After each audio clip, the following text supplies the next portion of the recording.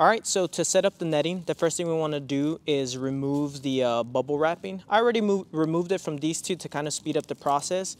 It can take a while and it is a little bit frustrating, but I have some scissors here to help me out. Again, there's no real science to this. It's just pretty much take it off as best as you can without cutting off any of the netting, which hasn't happened, but I'm gonna go ahead and remove this one here, and then I'm just placing it right back on there, right? You don't have to take the carabiner off. I'm just doing it just because it's the easiest way for me to do it. If you find another way of doing this for yourself, by all means, do it that way.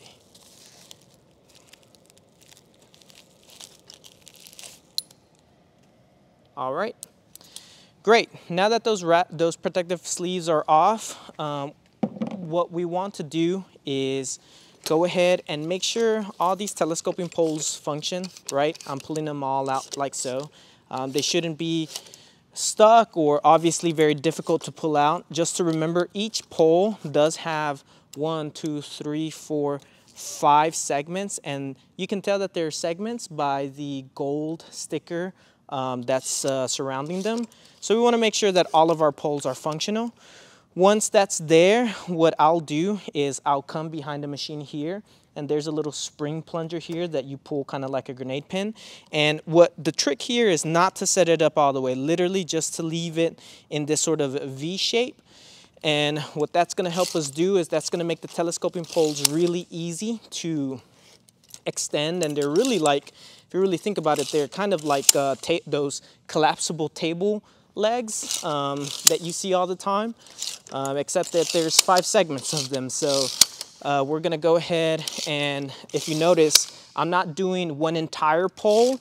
I'm doing pretty much segments at a time, kind of going around the machine to make sure that the net is expanding evenly, because what can happen is if you try and extend one full pole without extending the other poles, your netting may get stuck and get tangled and whatnot. So here we're fully expanded, the net's looking good.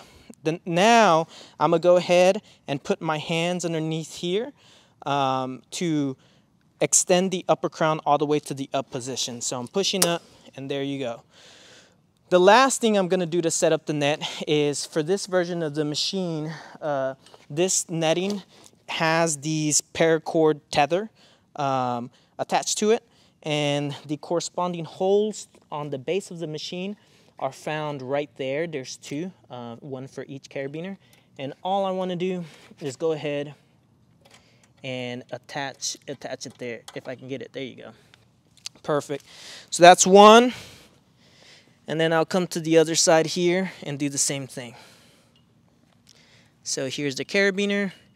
The holes here might be a little bit hard to see, but doesn't take too many tries to lock it in. Okay. After I've attached the cords, I'll let the funnel sort of drop into a nice position. Make sure everything looks good, and now the machine should be ready to shoot. I already placed the machine near a goal. What I do is I set up the machine near my goal, then I grab my rear poles here, and I just slide it right on back, using my hands to place the net into the position that I want. And then from there, your netting is set up, you should be good to go and start shooting. All right, so once you're done shooting with the machine, you're ready to put it up. What you're gonna wanna do is obviously get it away from the goal that you're shooting at. You can move the net with your hands like so. What I like to do, I like to place this platform right on the struts so it's resting on here, and then I'll pull the spring plunger pin out and drop that down, right? Once it's down, this platform will sort of nestle into the struts like so, and then I can start placing the telescoping poles down one by one. And honestly, while I'm doing that, I'm sort of grabbing the net and just throwing it inside of the funnel. Now, I mean, that's not necessary, but what that helps is next time I go to put it up, it's not tangling on any of the poles or the hardware, just because that can happen a lot if you just kind of let your net sag a lot.